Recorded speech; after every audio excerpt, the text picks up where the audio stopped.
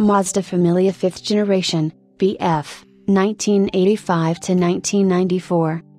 In January 1985, the fifth generation Familia/323 featured many updates. It was available as a hatchback or sedan only for the first year, and wagon and cabriolet models were added in November 1985 and March 1986 respectively.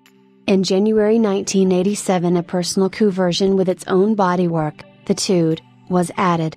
In February 1987 the Familia range underwent a light facelift that included replacing the old E engines with a more modern B series. In some markets, such as Indonesia, the B engine continued to be installed after the facelift. The 1985 Familia's Bonda 4 Laser Twin sold in the Asia Pacific. The Laser sedan and wagon were nearly identical to the Familia but with a Ford grille. By contrast, a Laser hatchback model, which was sold in the US as the Mercury Tracer, used completely different panels from the Familias.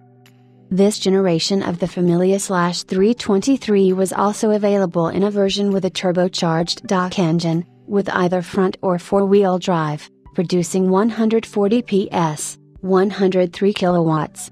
The 4WD version, sold in either a lightweight GT or fully optioned GTX grade, introduced in October 1985, saw some success in rallies Group A category. A limited production Japanese-only homologation special, the 4WD GTA, appeared May 1988 and offered an additional 10 horsepower and viscous rear limited slip differential, similar to the later BG Familia. There was also a 1.7-liter diesel version available with 58 PS, 43 kilowatts, at 4,300 revolutions per minute and 112 Nm, 83 pounds-feet, at 2,800 revolutions per minute. It is an indirect injection engine, naturally aspirated. This generation was sold through the 1989 model year in the United States. The wagon, BW, continued alongside the succeeding generation in most markets until 1994-95, and was later updated with a new grille and lights. The model remained in production in South Africa, as an entry-level model until 2003. It was also sold there as the Midge, the Sting, and as the Ford Tonic. A locally designed pickup based on the Familia front end, called the Rustler, was also produced, and sold as the Ford Bantam. From 1991 to 1994 Semcor also produced and sold the 323 with the 2.0-liter 16-valve DOC Fe engine from the Mazda 626 and badged it 200i.